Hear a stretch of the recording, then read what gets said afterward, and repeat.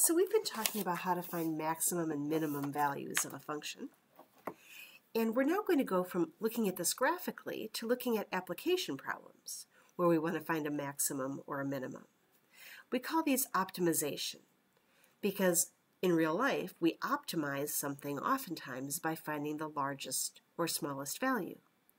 For example, if you had a function that represented a profit, the optimum would be the maximum profit. If your function represented cost, you might want to minimize the cost. But the optimum situation is very often either the largest or smallest value of something. So in these optimization application problems, we'll follow the following steps. We'll typically start by drawing a diagram if it's a geometric problem, and it often is, making sure to label the parts of our diagram with variables if it's something we don't know, constants if it's something we do. We're then going to write a function that represents the quantity that we need to maximize or minimize. There's a name for this. It's called the objective function.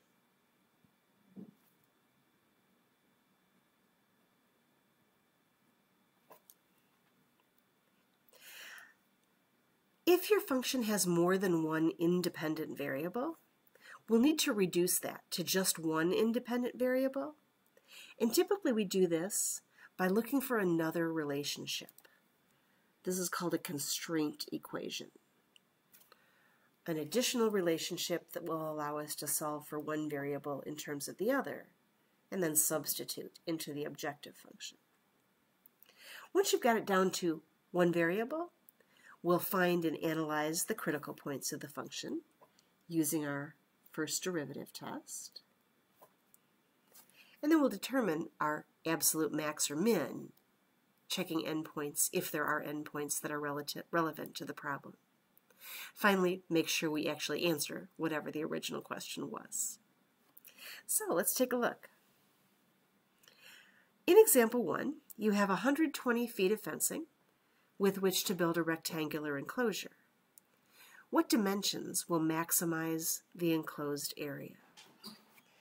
So I'll start by just diagramming this. We're trying to build a rectangular enclosure. And my goal is to maximize the area. I know the area would be the length multiplied by the width. So my objective function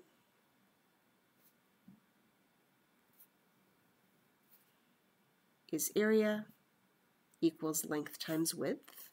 And my goal this time is to maximize that. All right, here's a perfect example of I've got too many independent variables. I can't have both L and W. I need just one variable over here on the right-hand side in order to actually be able to take a derivative. So we now look for a constraint. Is there other information that we know that might help us in this process? And in this case, the answer is yes. Our constraint is the fact that we only have 120 feet of fencing to work with. So if I'm building this whole rectangular pen with 120 feet of fencing, I'd have to do 2 L's and 2 W's, right? So my constraint is 2 times the length plus 2 times the width is equal to that total of 120 feet of fencing. I'm now going to take my constraint and I'll solve it for either L or W. It's your choice. Sometimes one or the other will be easier, but in this case they're the same, right? So let's go ahead and say 2L would equal 120 minus 2W, and I could divide by 2. So L would be 60 minus W. And then we're going to plug that back into the objective function to get rid of the L. So my goal now is to maximize the area function, which I'll write as 60 minus W times W, or 60W minus W squared. I'll perform a first derivative test on this. So A prime would be 60 minus 2w. And critical values are where that would be equal to 0. So 60 equals 2w, and w equals 30. I can take a quick check and make sure that's really a maximum.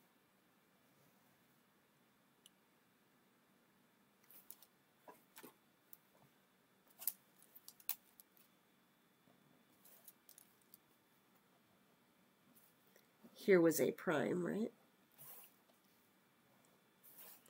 And so if I pick a test value like maybe 10, 60 minus 20 would be positive, and perhaps 40. 60 minus 80 would be negative, increasing to decreasing, and that really is the max that I was looking for. All right, so I think I've pretty much done this. The last thing I need to do is to make sure I actually answered the question that I was asked. And in this case, the original question was, what dimensions will maximize the enclosed area? I figured out the width is 30, but I should go back and find the length as well. I can do that by just plugging right back into the constraint. Length is 60 minus w. So that would be 60 minus 30, giving me 30 for the length as well. And so it looks like I need to build a square. Length and width, both 30, and I guess this is in feet. So my rectangle should be a square. 30 feet by 30 feet.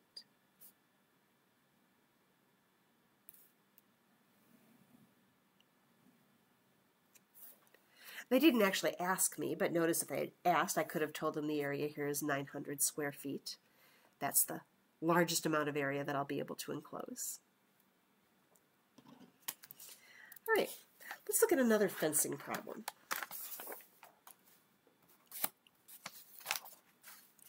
In example 2,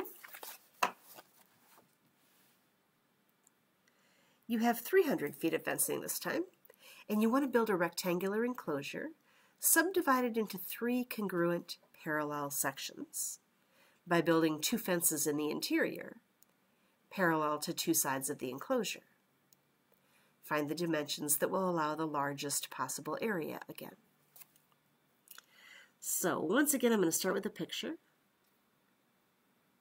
I want a rectangular enclosure, and I'm going to subdivide that into 3 congruent parallel sections by building 2 interior fences. So now I got 3 sections.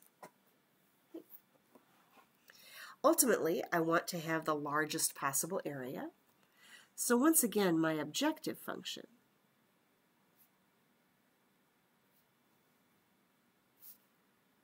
I want to maximize area. And if I call this length L and that width W, once again my area is length times width. All right, too many variables, so I need a constraint.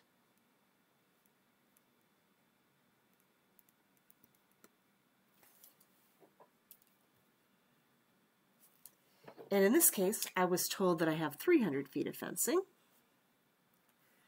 So I'll write for my constraint equation. Let's see, what have I got to build with that 300 feet? I actually have to build 4 widths and 2 lengths. So 4W plus 2L equals 300. Again, you want to solve that for either L or W, it doesn't really matter. And then that will allow me to substitute back into my objective function. So let's solve for L again. 2L equals 300 minus 4W. And if I divide by 2, L would be 150 minus 2W.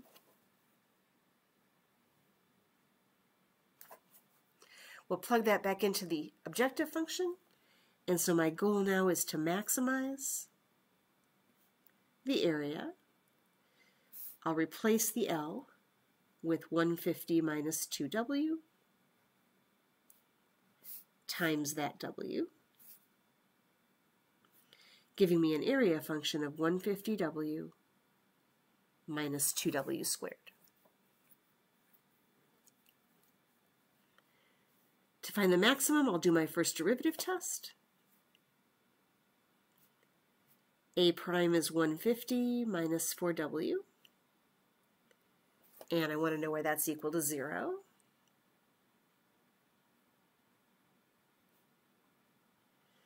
So 150 divided by 4, 37.5 is W this time. And again, I can just do a really quick check, make sure that's really a maximum.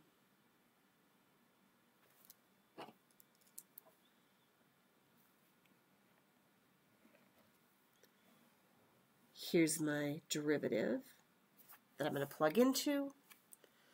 I can actually take a really simple test value like 1, right? Anything less than 37.5 will do. Clearly 150 minus 1 would be positive. And then I could take something larger than 37.5, maybe 50. That would make that 200. 150 minus 200 is definitely negative. So increasing, decreasing, and we verified that it truly is a maximum again. So, to write down the final answer, I need to find again the dimensions. I've found the width, 37.5. To get the length, I'll plug back into my constraint. 150 minus 2 times 37.5, which is 75. And the dimensions of my rectangle would be 37.5 feet by 75 feet.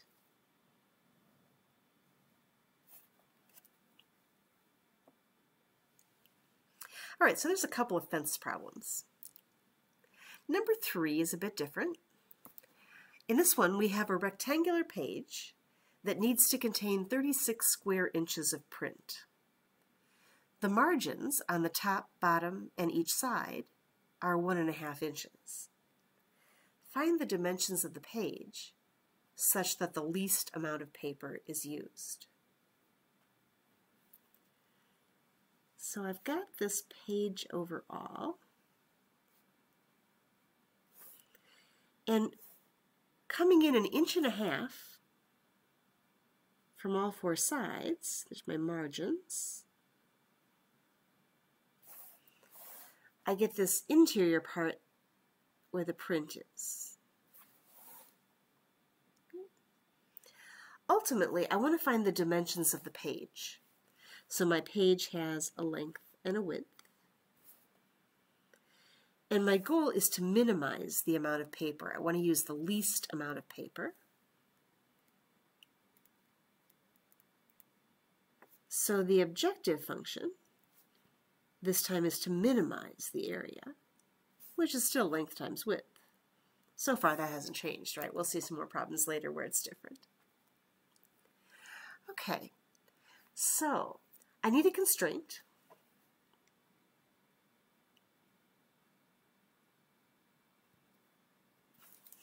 And if you look back, you can see that we have not yet used the fact that we have 36 square inches of print. I'm going to use that to create my constraint. Notice that I don't know what this whole width is, but since each margin is 1.5 inches, the width of just the printed part is going to be W minus 3. I've taken off 1.5 inches on each side, or in other words, a total of 3 inches. Same idea here on the length of the printed part. I've lost 1.5 inches top and bottom, so I've lost 3 inches in all. So just the printed part has a length of L minus 3. I know that the area of the printed part has to be 36. So I could say W minus 3 times L minus 3 must be equal to 36. Once again, I need to solve for either W or L. Doesn't matter which. We've been consistently solving for L, so let's keep it up. I could divide to say that L minus 3 is 36 over W minus 3. And so L would be 36 over W minus 3 plus 3. There's my constraint. And I'm going to plug that back into my objective function to make myself have just one independent variable. So my goal is to minimize the area function, which is now the length, all of this,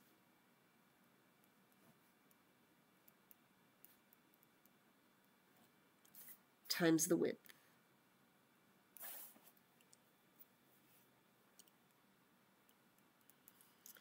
If I distribute the W, that would give me 36W over W minus 3 plus 3W. And I'm going to need to do a first derivative test on this.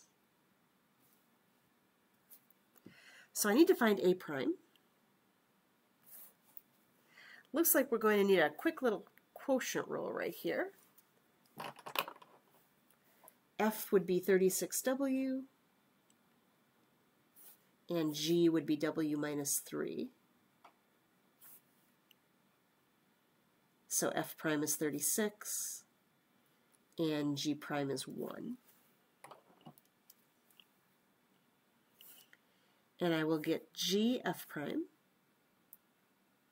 36 times W minus 3, minus FG prime, which is just 36W, over G squared. And then the derivative of the second term is just 3. And I'd like to know where that's equal to 0. Notice the numerator here would actually be 36W minus 108 minus 36W.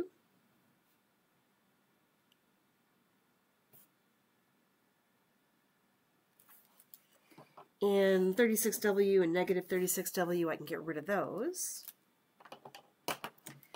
So let's see, I would have negative 108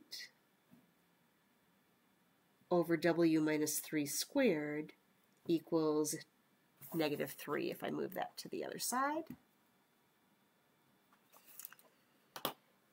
And to solve for W, I'm going to multiply both sides by the denominator.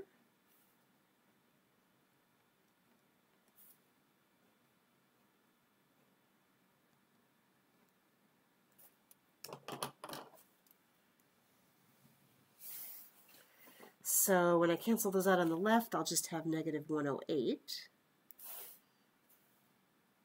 equals negative 3 times W minus 3 squared.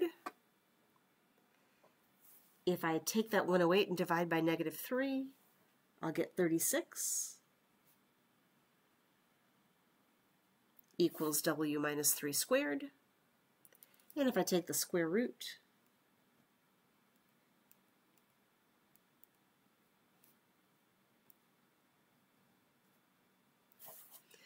I get plus or minus 6 for W minus 3. In this case, W does represent the width of this piece of paper, so the positive answer is the only one that's really going to make sense. I'm going to say yes, technically, mathematically, that would be plus or minus 3, but realistically, only the positive answer makes sense. So it looks like W is 9. I'm running a little low on space here, so I'm going to leave it to you this time to go back and double check that that really is a minimum. I think you'll find that it is. And I'm just going to say I now know the width is 9. So to get the length, I'll plug 9 in here.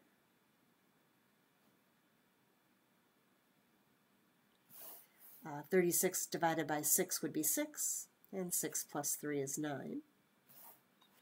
So once again, our best situation here would be to use a square sheet of paper, 9 inches by 9 inches.